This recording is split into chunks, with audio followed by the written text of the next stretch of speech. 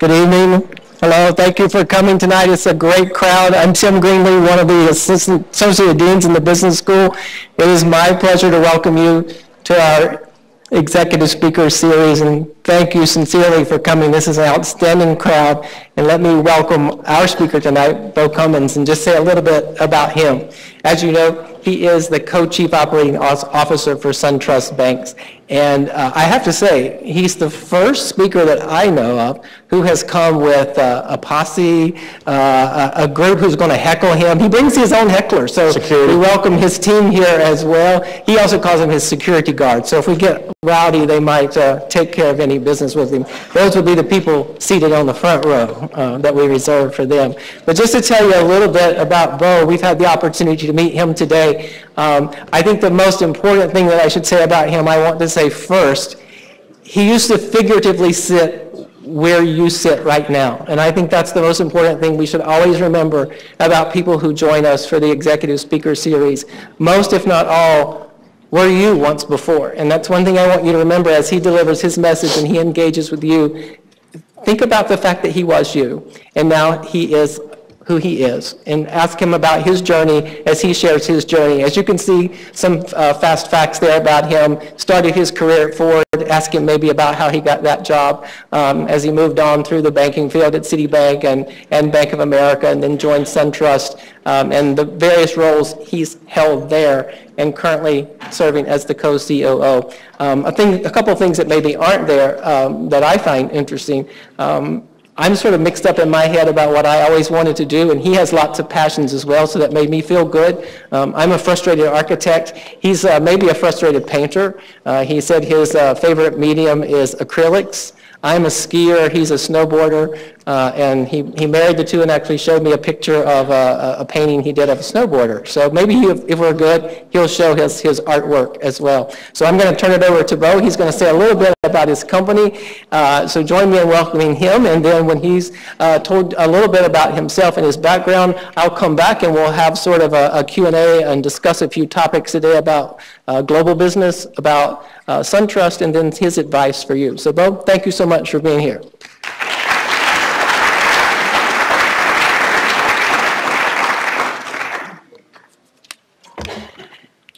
Greetings, Farmer School. As my three sons greet me, I will greet you. Sup? That's how we do it at home. I'm delighted to be here. I'll be happy to tell you about my little journey from Miami University all the way to Atlanta, through the circuitous route through Wall Street, and the car industry, which, you know, sort of a non sequitur by definition. It's been a very interesting journey, but before I get into that, what I really want to do is set the stage and tell you a little bit about SunTrust Bank, and, you know, give you kind of frame the issue for you about what I'm presently doing and why you should care. So let's start with SunTrust. The first thing I want you to know is, and I had a client tell me this at breakfast on Tuesday, a guy who runs CEO and founder of a healthcare company that's actually based in Cincinnati. The CEO said to me, "Your bank is the only purpose-driven bank I've ever heard of." You just think about that. I think that's highly distinctive. And I want to just comment on that for a second. We have a mission as a bank that is to light the way to financial well-being. That's the phraseology we use. What we mean by that is we want to help drive financial education in America, and by doing so, helping people reach financial confidence. Financial stress is one of the key forms of stress on Americans today, and having financial acumen is an experience and knowledge is the mitigant. So we are a force behind that. We do that for consumers that bank with us, but we also do it for folks that don't bank with us. We're happy to do it that way. We call it our on-up movement. And we do it for the employees of the companies that we bank. So we come at this through multiple lenses. It's important to us. It's core to who we are. Now, the bank itself, you might think of us as a regional bank. And I think if you did, you would join many others. But I would submit to you that that definition is obsolete. The bank itself is organized between consumer banking and wholesale banking. And as the map shows, much of it is in the dark orange, is what is our historical brick and mortar branch footprint. So we're from Maryland on down to Florida and over into Tennessee. That's great, except that's not the only way to interact with our bank. You can interact with us on your app. You can interact with us through Lightstream, a San Diego-based company we own. You can interact with us through our investment bank, our corporate bank, our commercial bank, and these banking arms are national. In the wholesale, which is my day job, running all our teams that help our companies that we bank grow. We have offices in Boston, in New York, in Chicago, in San Francisco, in Los Angeles, in Dallas, in Houston, in Atlanta, not the least of it, in Charlotte. So it's clear, it's completely a national footprint, a national enterprise. And so SunTrust is changing, it's growing. And in doing so, it's a $200 billion asset bank, and we've got good momentum. So that's the story here. And let me just take you to the next page, which is, in case you like reading annual reports for a living, I've taken the liberty to take the highlights from the last several. And things are going great. And we're going great because we run a good bank. We take care of our clients. And part of our purpose is we have something we call our flag. It's our tenets. It's our value statement. And on it is, at the top is client first. So maybe, Tim, we can talk about that later. But we put our client first. Everything we do puts the client's interests first, their needs first. Everything follows. So when you do that, you end up with growth in earnings per share. You also, if you run a good company, you can produce revenue that increasingly more efficient cost, which is the middle graph, the yellow. In our industry, we call that the efficiency ratio. This is a key metric for banks. And then our capital position is strong and allows us to support our shareholders, another major constituent, because we work for those guys. So it's kind of non-trivial. Now, I mentioned the wholesale banking part of SunTrust. Let me just frame it for you. Out of a $9 billion bank, we're $4 billion in revenue.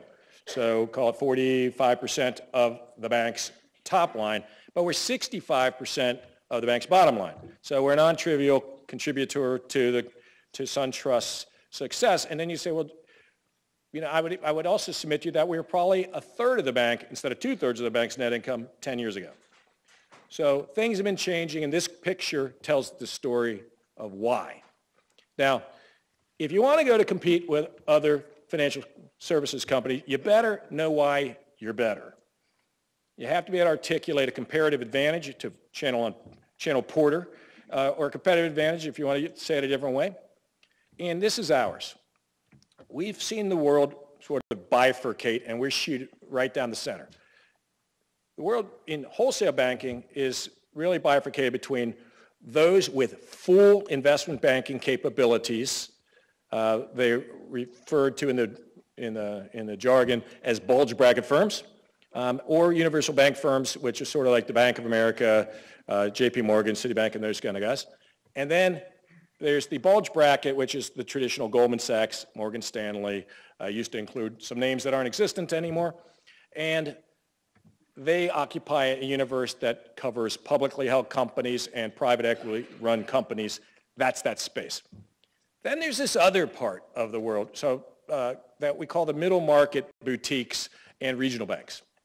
They're different because the regional banks do not have traditionally, and I say traditionally, all of the capabilities that you find at an investment bank. They have some of them in many cases, none of them in lots of cases. But what if they had all of them? That would be interesting. So to the right on that graph, you see lots of names, many are familiar to you. But to play in a boutique is to have some of the critical inputs, but not all. And to play as a bulge bracket or a universal bank is to have all of them. The problem is, when you're one of these really big banks, you focus up market because you go for the really big situations. A $49 billion telecom deal being financed is something, if you're in the telecom sector, you cannot miss, or you will have a bad day. $49 billion is a lot of money. If you're down in the middle market and you're doing $100 million deals, it takes a lot of $100 million deals to make up one miss at $49 billion. So the big companies focus on big things. The middle market, though, is dominated, which I'm going to define as $2 billion in revenue and below companies. So they're big companies, but they're not, they're not intergalactic companies. And there are a lot of companies, regional banks love that space. They focus there, but they have limited toolkits in many cases and tend to think of the solution set as lending money, making payments, that sort of thing, taking deposits. Then there are these boutiques that pop up, and there's some of the more esoteric names you see on there, like a Harris Williams or what have you, Greenhill. These are folks that come with intellectual capital and want to be at the table, solve big problems, but they have got no balance sheet.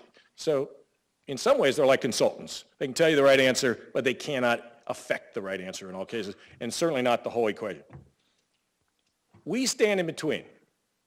We stand right in the middle. We have, through our investment banks, SunTrust, Robinson Humphrey, which we spent the better part of 20 years building out. We have the full capabilities of the folks on the left, and we compete with them every day.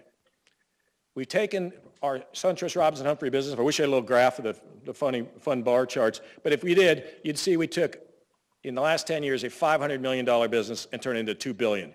And we did it in the last 10 years when the world had blown up and the pie was actually shrinking. So that means we took a lot of market share, and we did so by beating the people on the left. So that's with whom we compete every day, but ironically, we compete in the space the folks on the right think they own. So we're right where we want to be. It's a very differentiated place, and in colloquial terms, what it means is we show up, we're nice people, we're smart people, we play team ball, and we put the client first, and then we bring firepower to be able to do everything that client needs done and do it for their shareholders and help them achieve their growth. So that's what we're doing. It's fun. We like it because winning is fun. So here's another way to look at the differentiation.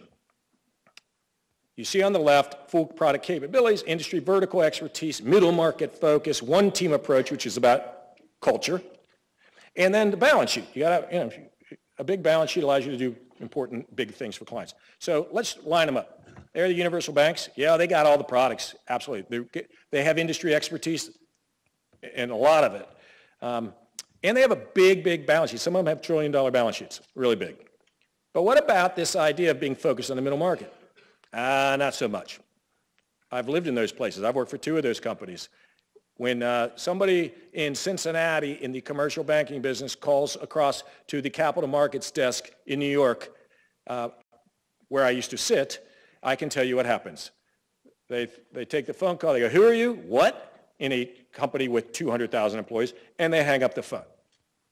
And they do it without any ramifications. Why? Because that little thing, that little opportunity on the phone, the time they allocated that, they might miss the big $49 billion deal, and they can't afford to change their line of sight. So that's the behavior that you see in the very big banks. They're not middle market focused as a result. And I would say that they weren't acting like they're on the same team, because who hangs up on their teammate? So that's why we give them an X for one team approach. Then you've got the boutique firms who are very one team oriented. They are very focused on the middle market. And in fact, they're very expert in the industries that they cover. So they have a lot of game with one little problem. They don't have all the products and they don't have the balance sheet. So it's a little like having a consultant show up and tell you what to do, but they can't do it for you. They can't help you do it. And then in the middle are the regional banks, traditionally, where they've got, they love the middle market. That's why they exist. They love one-team approach. They're nice places to work and collegial. They play team ball. And you'd probably like to work there. And the balance sheet, they've got a pretty good-sized balance sheet. They just have a little problem, which is they don't have all the capabilities. They don't have M&A departments. They don't have private equity sponsor coverage teams. They don't have leverage finance capabilities and high yield, et cetera. Those things in the middle market are really important for helping companies grow through acquisition and what have you. And a lot of times they get frustrated, the clients do, because we send bankers in as regional banks and the client has to teach them about their industry and their company. Well, that's frustrating. Why should you have to teach a bunch of bankers about what you do, I thought they were supposed to be expert. So on the right is us, where we actually have all the capabilities, we actually have the industry expertise, and we're organized that way. We are focused on the middle market. That's why we exist, and it's the only place we focus. We are big on how we behave together, and we want it to be a place we like working. That's my job. I'm in charge of the culture and the strategy. And then the way I look at it is I create the conditions for success and get out of the way and let the team rock and roll, and they're great. And then the last thing is balance sheet. $200 billion balance sheet, you can get a lot of things done. So that's why we are achieving national recognition. It's kind of fun. We've gotten some really great awards you see on the right there, and not the least of one is the International Financing Review's Middle Market Equity House of the Year for 2016. And by the way, equity in MA is the hardest game to break into and be recognized in, and we're doing it. So really fun. We weren't doing any of this stuff even 15 years ago, so we're really excited about the journey. And by the way, you know, it pays to be a winner, so that's fun too. So, to what end? Well, here's where we're going. Our vision is, and I'm going to work it backwards, okay? I'm going to take the sentence and deconstruct it backwards. Starts with how we behave. So we want, our team behaves with authenticity. It means we're real people. We act like real people. We're not posers, and we're not trying to, you know, to become sort of big time people. I've lived in those places. They're amusing, and then they're not. The second thing, agility.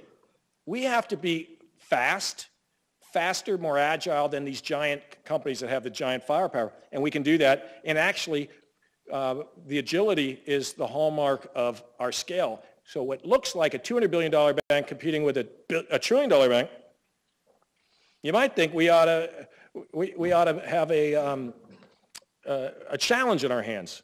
We might be compromised. Well, I would submit you flip it around and go, hey, 200 billion moves fast, you know, and we can get the right people together with the right preparation in front of our clients in 24 hours. That's not what our competitors do. So agility matters. One team is, we're all on the same team. It doesn't matter which part of the bank calls which part of the bank. Everybody rallies, and we play ball, and we help each other. Highly differentiated. I've got my colleagues here, which I appreciate you guys coming in. Don't throw anything at me. These guys, two of them are Miami grads, and we got the market president for Cleveland here, Jim Geither. Raise your hand, please. Ben Willingham, market president for Cincinnati, and Mike Lincoln, who's our division president over for the Midwest in corporate banking. Okay, so these guys, they can make a phone call and get anybody in the bank to mobilize and be on the ground and help a client solve a problem or capitalize on an opportunity fast. That's what I mean by one team. And our objective is to help our clients see the future and push them there. Help them mobilize. I ask clients, what are you going to look like in 6 years? After I understand their business and I understand who they serve, what solutions and products they use, where they go to market. Once I understand all that and I understand where the operating leverage is and what their comparative advantage is, there's lots to learn and be curious about. It's really fun seeing them, all these companies and seeing how they do it. Once I understand that, I said, great, beautiful company, love it. What's it going to look like 6 years from now? Which is, in a way, and Tim said I paint, so let's use the art thing. These CEOs of these companies are artists. They are creating things that didn't exist before. And it's really fun to help them do that. And when you know what they're trying to create, you can help them create it. And I assure you, they're very loyal to those who help create it. And that's our distinguishing characteristic. And as we achieve that success, a couple things happen. The bar charts go from the lower left that you saw to the upper right. That was exciting. And they refer us to other people they know. CEOs hang out with CEOs. We get referrals. We get new prospects. We get new clients. And we get recognized. And increasingly, it's national. We get clients that are referring us everywhere. All right? And to that end, I was in San Francisco for 2 days last week on Thursday and Friday, had dinner with the CEOs from 11 different financial technology startup companies. And it's just interesting because our bankers out there are fintech experts, and they can immediately bring 11 CEOs together for a nice dinner. And we had a chat about the future of technology and the convergence with that and banking. So pretty interesting conversation. So with that, Tim, let's light this candle.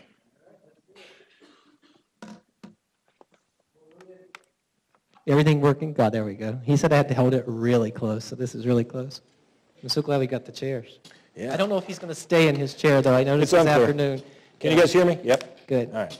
So I've got just a few questions. I've broken them down into 3 groups. Start more with a global, big picture look, and then we'll talk a little bit about SunTrust more in detail. And then he has some advice that he wants to give to students who might be interested in finance, but maybe more specifically in banking. But I thought maybe what we would start with first is maybe I've noticed when I listen to financial news, a lot of the big players that you mentioned and often have advice or an outlook on where the economy's going, and maybe what's SunTrust's perspective on that. Okay, so one learns as they go through their life and they draw on experiences. So I'm going to tell you what my outlook is. I think it's 1988 right now. You go, what do I do with that?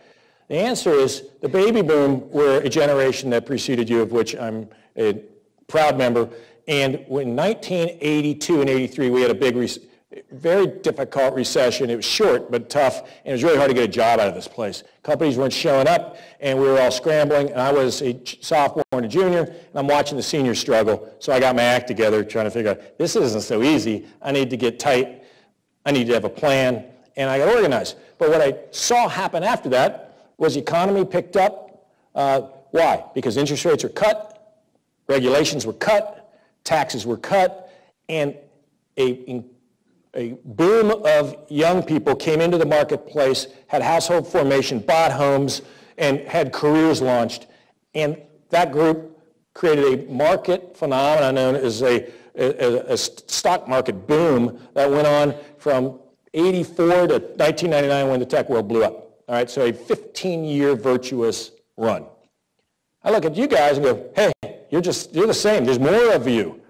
There are more of you than there were the baby boomers. And you go, all right, so that's pretty interesting. As you all enter, and those ahead of you are in the workforce today, many working for us. In the Miami guys are doing a great job, the kids, very nice. We have a number of your peers that are in our company.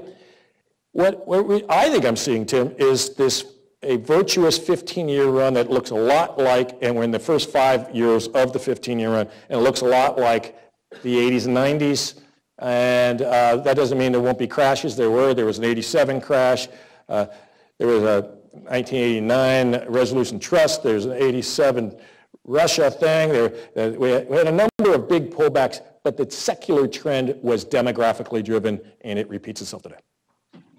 I'm curious how much you think the students should be paying attention to the world's central banks of various countries, whether it's the Fed or the European Central Bank or Bank of Japan, Bank of England. Should they pay attention to this? Do you pay attention to it? Does your team pay attention to it? What advice do you have? Or what other economic indicators should they be paying attention to? And why? It's a great question. So the short answer is I'd pay attention to it. I pay attention to it personally. But it's kind of esoteric stuff. You're standing here on the ground and we're talking 50,000-foot stuff. But I would submit to you that I pay attention to it for the following reason.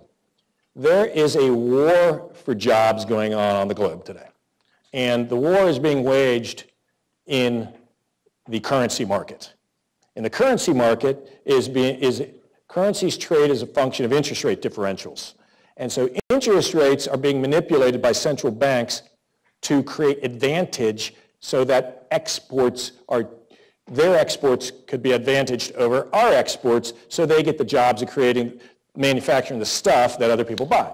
That's what's happening out there. That's the big game. I would suggest that understanding what central banks are doing, everything from zero interest rate policy, ZIRP, to quantitative easing, to this theory of currency debasement, non-trivial issues that affect your life right now.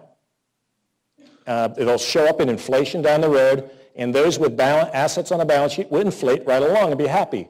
Those who do not have assets and are just taking their wages and using them to pay for goods and services are going to find that the goods and services get more expensive at a rate that exceeds their wages, and they will, in real terms, feel less prosperous.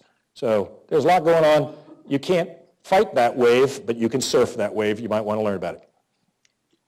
Thank you for that. The related, many economic, those who study and predict saw 2018 as a year of a lot of elections around the world would go a long way in predicting what was going to happen in the near future. If you look, Mexico, Colombia, Brazil will all elect presidents this year.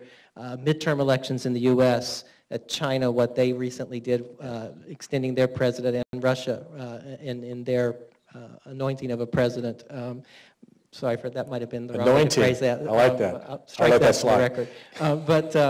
I wonder what advice do you have to our students as they think about these events? Should they pay attention to that, not just what central banks are doing, but what's happening in the political world as well? Well, at the end of this, we're going to talk about how do you get a job, right? And so one of the things I would say to answer to Tim's question is, it pays to be intellectually curious and to see the big picture. That to a prospective employer looks like intelligence on display, and we like to hire smart people. So paying attention to what's happening globally is just smart. And then trying to learn, I mean, there's two ways you can learn. You can learn from the mistakes of others and the great decisions of others, or you can just stumble around and learn from the school of hard knocks.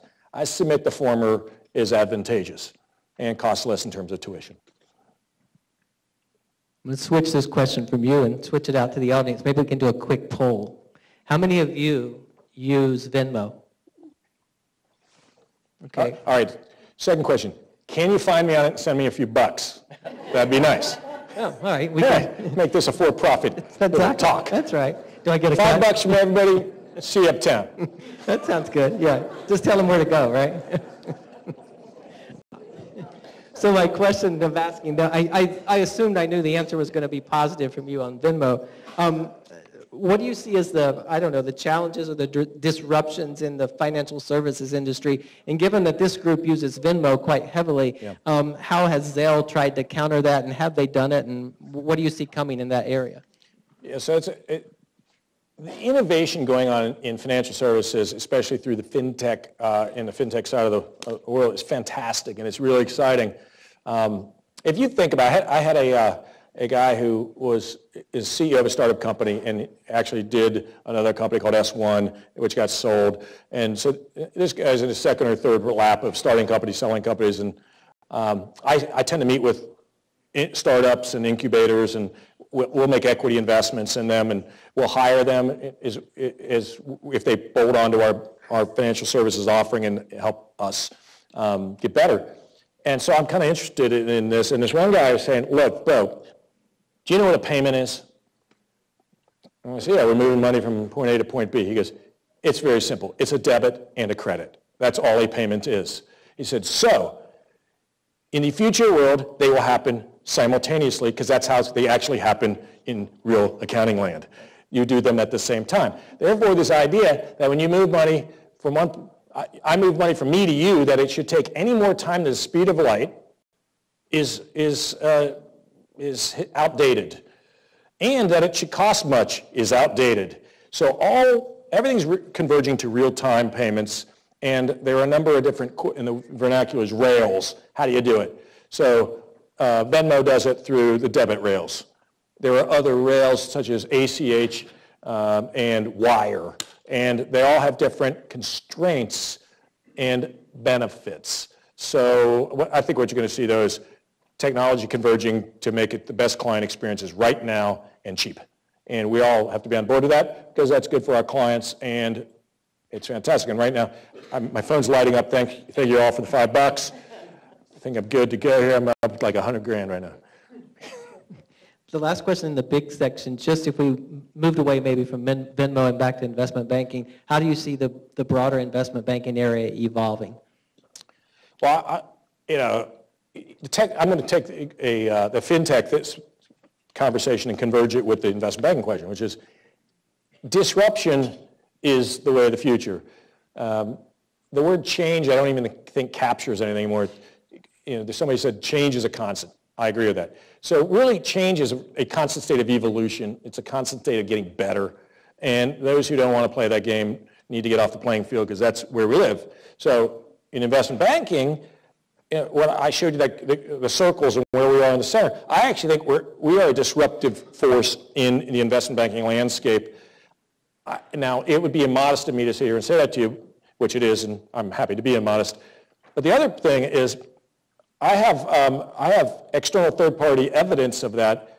We had the equity analyst who covers banks at JP Morgan, Junaid Janaya, come and speak to our board, and he said to the board, you have to know that every consulting company in America has a presentation on SunTrust Robinson Humphrey, and they're shopping it to every bank, regional bank in the country, because that is your killer app, and everybody else has to have it, and that is the most disruptive thing happening in wholesale banking today. So it's a great compliment to us and the thousands of us who are doing this together, but it's actually legit and kind of fun to get the accolade. Thank you for the big picture questions. I'm going to shift to SunTrust a little bit and move into how do you segment your customer markets, and where do you see the opportunities? Well, segmentation is inherently an exercise in lumping clients with the similar need profiles together and making sure that you deliver to them what they need. So I'll give you a broad brushstroke. There is a age-old zeitgeist in the banking world that says commercial banking clients, and I'm going to tell you what that means. It means clients that are usually family-owned businesses, privately held, closely held businesses. They don't pay enough to banks to warrant the expensive advice-laden industry expert model that you see up in corporate banking land and investment banking land.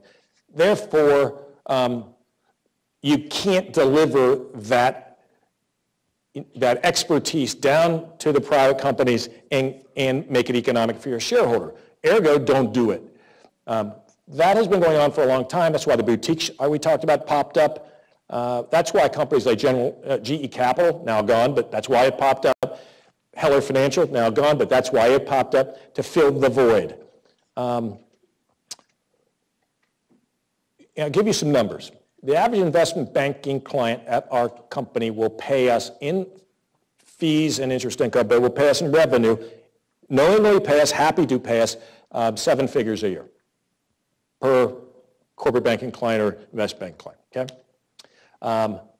The average commercial banking client, so I'm going to say that might be a company up there in the high end, I'm talking about that might be $1 billion in revenue. The average commercial banking client, who may be $70 million in revenue, will pay us on average $75,000. Okay, so if I bring a bunch of expensive people in to solve complex problems and get paid, and it costs me $200,000 to deliver that solution, and I get paid $75,000, that's not good business. But the question I had to ask myself is the $75,000 a given? Is it the chicken or the egg, in other words? Is it 75 grand because nobody's adding any value and therefore that's all they deserve?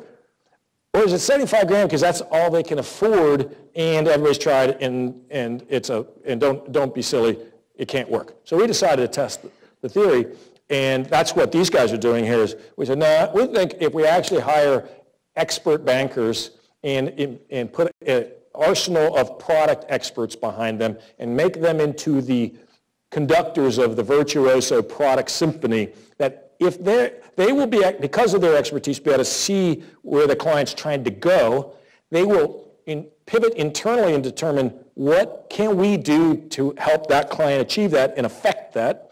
And in doing so, we can actually help create value for the client. We help create value. So we can take an enterprise that might have an economic value, an enterprise value of $25 million, and if we help them grow, we could turn it into $60 million. I would submit to you that if we could help a family grow their business by $35 million of value that they could sell, they wouldn't have any problem take 75 grand up to 175 grand or 275 grand. They'd be happy. That's a pretty good trade. In other words, would you ever, if I could deliver $30 million of value to you and you had to pay me 200 grand, would you do it? I think the answer is yes. So that's our journey. And it turns out, what's interesting is we have 3 kinds of expertise. Industry expertise, well, so maybe 4. Relationship expertise. Who lives in that town with those people and knows them well, A. B, industry expertise. Do you really understand the logistics business for food service, for example, or the healthcare billing practice or healthcare staffing industry? Do you understand that? If you do, then your client wants to talk to you. Third, C, the expertise on structuring. Company A wants to buy Company B. How can they do that? How do you do it? How do you finance it? What's the capital structure need to look like?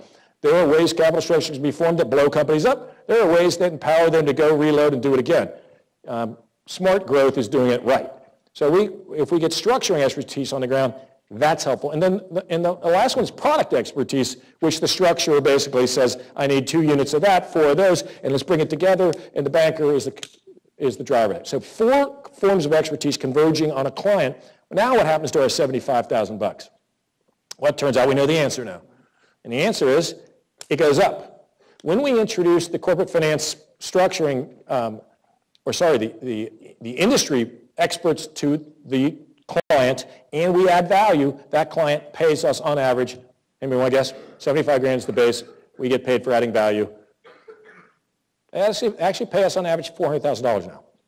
So a 10% increase would be 7,500 bucks more. That is a multiplier. That's huge operating leverage, and we find that they're willing to do it because they've never seen it before. They tell us, Tim, they say, I've never had a conversation with a banker like this before. And when I say, well, what? And I sit in front of these clients. I say, what are your bankers?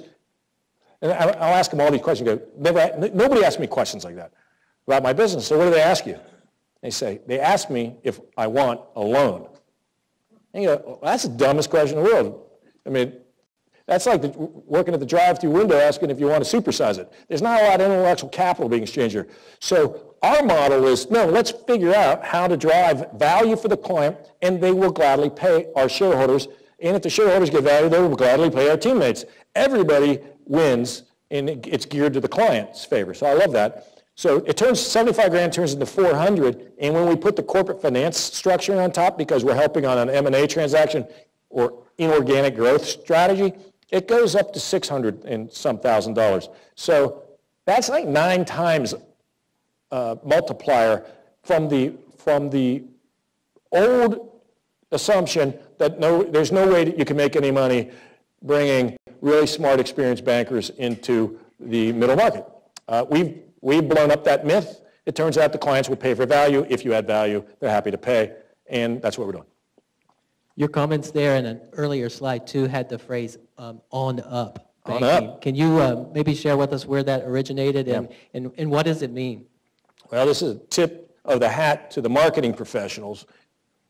And our chief marketing officer, Susan Summersill Johnson, came up with the idea. She said it was important to her that we pursue this idea of driving financial confidence into our client base and helping people understand this complex world of financial services, and that they could navigate their lives with less stress and have a better life if they had that understanding. And I promise you, and some of you grew up in households where, everything's a crisis when you're spending a little bit of money because money's tight, that's what it feels like.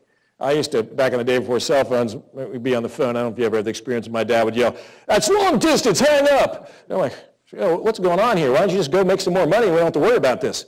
But it turns out that financial stress is real. So OnUp is a movement we started to help the education process through 8 modules for anybody. You can do it. You can go to onup.com, and I ask you to consider doing that. And you can walk through this and you go, yeah, I got this. I'm a finance major. I got this. I don't need to go on your silly website. I promise you there's stuff in there you have never thought about. So yeah, there's a balance check account's great. That's academic. But what if you get to the part about insurance? What do you know about insurance needs? What do you know about wills? What do you know about estate planning? It takes you all the way through how to bulletproof yourself, future-proof yourself personally against all the potholes in the life ahead and the unknowns. So I check it out. It's free. We don't try to make a penny off it. We just do it because we think as a corporate citizen, that's who. If we're not going to do it, who's going to do it? Now, what's fun, if I may is because we've done the research. The research says 53% of Americans do not have, ready for this, $2,000 saved up in case they hit a pothole. They have an emergency. I can tell you, if your air conditioner blows out, it's going to cost you more than $2,000. There's a lot of ways to make $2,000 disappear that you didn't plan for. And more than half of Americans don't have $2,000. So they're just sitting there waiting to have massive wave of stress blow them out of the water. And we're like, we can help these people. So that's what the plan was. But it came from this, which is, holy cow. So we launched this thing. And then we said, well, we got 25,000 teammates at SunTrust, and we're asking them to help our customers become financially confident. But before we can ask our own teammates to do that, shouldn't we know whether they're in a stable, strong position and are, in fact, themselves financially confident? Because if they're not, how in the heck are they going to help somebody else? So we made the program available to our clients. To our teammates. And it went like this. Hey, if you guys sign up and you complete the 8 modules, we'll make a deal with you. We'll put, and this is 25,000 people, we'll put $1,000 in. You open an account, we'll put $1,000 in, you put $1,000 in, you have your $2,000, and we'll put a floor under everybody if you need that. So we make it available. Right now, we had 20,000 of them sign up and 16,000 of them complete the program or so. And we've spent over $10 million supporting our teammates to get them in a position to support our clients. So that's pretty cool. But it's even cooler, which is, that's all the consumer stuff. But, we cover companies, right? So we see owners of companies, and I was calling on these 2 brothers in Tennessee who own a packaging company. They make the boxes that when you get goods and services from, think Amazon, they make the boxes. So I'm talking to these 2 brothers. They're a 3rd-generation company. I ask them about their employees. How's your turnover? Is it hard to find people that are skilled, et cetera? And I told them what we're doing for our people. And I remember the brother said 2 things to me. One is, most of our people have worked here for 2 and 3 generations. They're family to us. The quality of their life is important to us. And then when they heard a story about what we're doing for our teammates, they said, I got to have that. Can I get that? I need that. I want to give that to my people. And so we were like, whoa, we're not ready for that yet. And we went back, and I had 3 or 4 clients right out of the box, because I only told a few of them about it, and they all had the same reactions. I got to have that for my people. My people, they don't know how to manage money. They need help with navigating the complexities of this landscape. So we now have 90 companies, multiplied by the number of people working in those companies, signed up, doing this stuff, and we ask the companies to make a pledge, to make a contribution to the checking account, just like we did, and it can range from $100 to $1,000. I say it should be on the $1,000 end, but it averages out about $470 per person. That we've got 90 companies signed up and 75 complete, 76 that are actually doing that for their people, which is pretty cool. So we think so our marketing head, Susan, she started a movement. We got on up at 3 million people in America have signed up onup.com and begun that journey. So pretty cool. We're trying to help out where we can. So I better move on up then, right? So get on there, onup.com. Time on it. Save yourself from yourself. Exactly. I'm going to move to the final set of questions before we open it to you to ask questions. I want to know, what advice do you have for our students, maybe who are interested or thinking about financial services as a career? Just in general, what advice do you have for them? Well, look, if I have to start with a confession. I had no intention to be a banker when I was sitting in your chair right now. I had none. I didn't want to be a banker. Didn't know what a banker was. Didn't know what a banker did. Seemed kind of boring to me, and I was uneducated.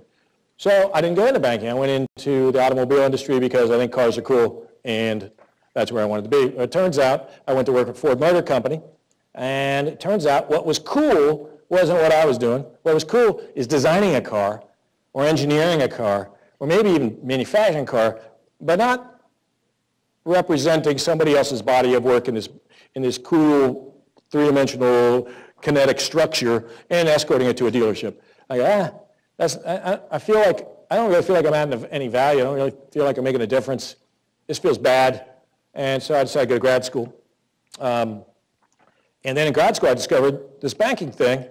And I go, whoa, what is this all about? And it turns out the difference is, in banking, you are the product, not the car. Because when you show up in front of a client, it's your intellectual capital that is the product. It's what can you think through, do you know what data you have to learn, the facts on the ground you need to learn, so that you can figure out where this client wants to go and how to help them get there. And suddenly you're the product. It's super cool, and I liked it because I felt like I was making a difference. And when you're helping a company, when we have a company that's a consumer goods company that sold the patriarch died, the kids inherited it, we went to them and said, how can we help you? We gave them a range of options from do nothing to buy, bolt on some other products to sell your company. They said, how much is the company worth? We said, we did the math. Their eyes got really big because it was hundreds of millions of dollars, more than $100 million per kid. That was good. And they said, we'd like to go about selling it. And we found the buyer. We financed the buyer who had already run a company like that before and sold it. And now we have those assets in our private bank. We're helping that family run their money. We're helping the new owner grow the company. And it's all beautiful. So you're in the center of the big top with cool stuff. And who knew? I didn't know that. Maybe I should have taken more finance classes when I was here. I don't know. There's still time, right? Yeah, I'm still learning. He's going to come back and teach for us. He's already told me that as we were walking down the hall. But I have to learn something before I can teach. We've got a spot for you. My last question for Beau, for him to answer for you, and then we'll open it up, is as you've sort of climbed the corporate ladder, you've certainly seen more complex organizations. You've seen the importance of certainly some of the tenets and pillars that we talk about here, ethical decision-making and team-based decisions and diverse teams. How do you manage that? You've moved through these big organizations. How do you ensure that as you rise up, that your finger's on the tip of all this and you ensure that those things are being handled? Yeah, well, there's a lot in that, so let me unpack it a little bit. Ethics means doing the right thing even when nobody's looking. I think. I mean, it's not really that complex. And so when we say we're client first, that's that. That's like, hey, I don't care about anything else. Let's do the right thing for the client and deliver on that. And we'll sort everything else out on the inside of the company. But we got to do what we got to do because our clients are counting on us, and they'll remain our clients if we do that. So that's sort of the ethics piece. It gets difficult, though, when your competitors don't do it that way. And I'll give you a concrete example. When we're helping a client finance, do a syndicated loan deal, and there's a lot of structuring that goes into it, and we're saying, here's the best way for you to do that. And here are the different constraints we would put in place on that, and here's the price you should pay, and here's our strategy for going to market that we think will get you the best deal. And let's say, and we think that the market clearing price is going to be X. And our competitor comes in and says, no, it's going to be Y, and you don't need to do all those bells and whistles that those guys told you to. And we're right, but the deal that the other bank put on the table looks more attractive. They wish for it to be the deal, but we know that what they're really trying to do is seduce them with an illusory, shiny object to get hired to do it, and then ultimately end up with our deal, but said, well, we really tried to do it this way, but the market wouldn't let us. And we're like, no, we want to tell the client straight up. This is where it's going to go, and they're telling you a story, and if you like a story, that's great, but we're not going to tell you a story, and if you want to hire them, that's fine, but we're going to tell it straight, and that's how we roll. And it turns out that one of our very first clients in Cincinnati, actually our first client, had a problem with another bank, and they completely butchered a syndicated loan deal, and we've been hired, and Ben's team, to fix that problem created by the other bank because they actually weren't expert enough in syndicated loan markets, and they got it wrong. And so guess what? We now have a very loyal client for life because we did that. You get one chance to make it right, yeah. Yeah. Well, thank you for answering my questions. I want to open it up to our audience. Does anyone want to ask Beau a specific question, general question, thoughts on your mind? I'll try to repeat your question so everybody can hear it, so go ahead. Or you can use the mic if you'd like. You talked about disrupting the middle market banking space with bringing like a full set of options that a larger bank would have to smaller clients so that they still get the same amount of care but with more options available to them. Do you foresee maybe in the very long run SunTrust also trying to disrupt other areas of financial services like insurance or asset management? Yeah, so you guys heard the question. So yeah, disruption is sort of the ultimate form of competitive advantage. And so every one of our business owners, we have multiple lines of business, we have a process where they have to come in and they have to declare what the competitive advantage is, which decoded is to say, all right, so a client is going to deal with SunTrust bankers and bankers from all these other banks. Why should they hire SunTrust? What's the advantage to the client? What makes you better? And a lot of times they come up with these fancy long paragraphs that are sparkly and nice, but they don't have any content. And that's BS. I don't buy it. It's not good. You got to go back. If you're not good enough, I mean, if your leader of your business tells you they don't have an advantage, you probably need a new leader. So they are. So we put a little performance tension in the system to encourage people to do that. And then disruption is part vision, and not everybody's got a vision, frankly. But some people can just be more efficient. They can, this one team thing it's maybe a little bit visionary, but it's not really complex. How you engineer it's complex. But our objective would be to disrupt any place we can. But enlightenment doesn't come to every leader in every line of business on the same day. So I wouldn't expect them to all be sort of parallel pathing, if that makes any sense. Who has the next question? If you have any great vision, we'd need to talk. Next question.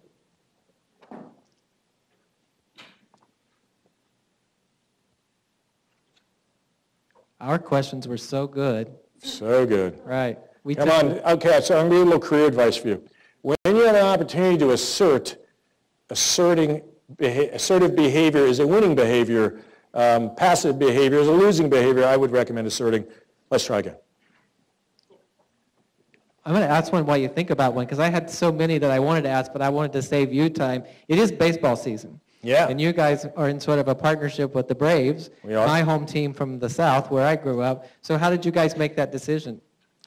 Well, with SunTrust Park up. Yeah, so SunTrust Park, if you come to Atlanta, you got to go to SunTrust Park. It's actually the coolest stadium in Major League Baseball. And it sounds like, I would say that, but the fact of the matter is every other Major League Baseball team's owners have come through Atlanta to see it, to understand. And what's unique about it is it isn't just a stadium. It's actually an entire town. And we have the naming rights, and we partnered with the folks who built the town. We financed it. We financed the stadium. We partnered with the Braves. Liberty Media owns the Braves. And so we're in this together. But why is the question? And the answer is because we are a regional bank with the disadvantages and advantages of scale. Meaning, we're competing with banks 10 times our size who have marketing budgets 10 times our size, and there's scalability to marketing and advertising and social media dollars. And we had to find an innovative way to be known without trying to spend the same money they do. So SunTrust Park, by the way, puts us in every place the Braves go, and whatever team we play, they're on TV. You might notice if you watch a Braves game or if you watch a Reds game when they're playing the Braves, you'll see our signage is unbelievable. And when our team in LA report, we never have to tell anybody who's SunTrust Bank. They don't ask. San Francisco, they don't ask. Everybody knows because of this. So it's really, it's already accomplishing the mission. It's pretty exciting. And it's a world-class venue for entertaining our clients. So every game, we have a suite there, and it's a suite, if you will. And we take our clients there, and it's really, and they love it. We have the seats right in front of home plate. We got multiple sections of seats like that, so it's an experience unlike any other. And any time we turn on the TV to watch a Braves game, I get to see who's sitting in the seats, so I get to see who's working tonight, taking clients to the baseball game. So that's really nice. We'll keep that in mind. I have one last question, but I'll give it to you if you would like it. And we got a man sitting over there. Let's hear it. Can you speak loudly until I get there with the mic? I'll get there really fast, I promise. Yeah, you want the mic. So on the diagram in the beginning, you said that you guys were between the bulge and the middle bracket. Yep. What other banks occupy that same space as you guys, or are there any? Well, so I painted it as a binary equation. You're in or you're out. There's a little more of a continuum there. So one of the banks that is running the same play, if you will, is KeyCorp. By the way, it's a friend of mine and ours who built that. Also a fraternity brother, if we have to go there. And so, we got a little banking in the blood here, and it's pretty well run. It's a pretty good, it's a good version of that. But I know, because we've hired some bankers from KeyCorp, that they have whiteboarded our entire thing, and they're trying to emulate us and trying to run, because we're actually more effective at it. And all the numbers would say that. So they look at that going, I would put us at the leader in the pack, but they're doing it. Other companies that are trying to do it, PNC is run by a guy who's an investment banker by background, Bill Demchek. So he understands this play and would like to run it. They've got a capital markets unit, but they haven't really wired it the same way, in my opinion. U.S. Bank has tried to do the same thing, and I know the people that are doing it over there. They tend to be more focused on the investment grade space, which is way up market, and not down in the leverage finance space, which is where the private companies live. So there are variations and permutations across the landscape of trying to run this. And 5 years from now, everybody will be running it. I would submit to you, it's really hard to do. History tells you that. You could look at U.S. Bank used to own Piper Jaffray. They don't own Piper Jaffray anymore because it had, in my vernacular, organ rejection. Investment bankers and commercial bankers / retail bankers often don't coexist very well, especially when the commercial and retail bankers are in charge. It causes problems. So that happened there. And Fifth Third locally is running a version of this, but they don't have all the capabilities. And it's very hard, if you think about the core tenet of the strategy, is to have investment banking capabilities that are fully competitive with Goldman Sachs and JP Morgan resident at your company. Well, it's pretty hard to get all those folks to move to Cincinnati, Ohio, frankly. It's pretty hard to get them all to move to Cleveland, although they've done a pretty good job. But if you look at where they have their teams, they're distributed. U.S. Bank has people in New York and Chicago and Charlotte. They patchworked it together to try to build the team. We've actually took advantage of a little bit of luck, and luck matters a lot in careers, it matters a lot in strategy. But the luck was in Charlotte, North Carolina, back in 1990 or so, a couple banks there decided to take on Wall Street and build these, in a regional bank, build investment banking platforms. It was Nations Bank, it was First Union, subsequently Wachovia, and they brought in hundreds and hundreds of people from New York and plotted them into Charlotte, where I was among that wave of people, and the people came down, like, you gotta be kidding me, my compensation doubled and my housing prices got cut in half, this is beautiful. And so the standard of living skyrocketed, so it was a great trade for the people. And then what happened later is, fast forward 20 years later, is those turned into Bank of America and Wells Fargo, and then those guys all said, hey, what are we doing in Charlotte? That's ridiculous. We're reconstituting ourselves in New York, which left a installed base of highly trained, highly tenured talent sitting in Charlotte going, hey, what happened? Where'd the game go? And that was going to last for only a short period of time before they all found something else to do. And so that's why I kind of hatched the scheme of, let's do this in Atlanta. It's in the Southeast. we could probably get a whole bunch of those folks to move from Charlotte to Atlanta, and we kind of had maybe an 80% yield. But then we go, well, let's open up a trading floor and an office in Charlotte, and we'll pick up the rest of them, and we did. And so we were like, boom, first mover advantage, and we had something that's difficult to repeat, which is an installed base of talent, hundreds of people that we could lift out who we don't need to train, who are expert. So hope that answers your question. Well, Beau, as a native of North Carolina, I thank you for helping my state, and I thank you for coming back to Miami. Let's all join me in thanking Beau for being here. Thank you, Tim. And always, Beau, you're welcome home. Thank you so much.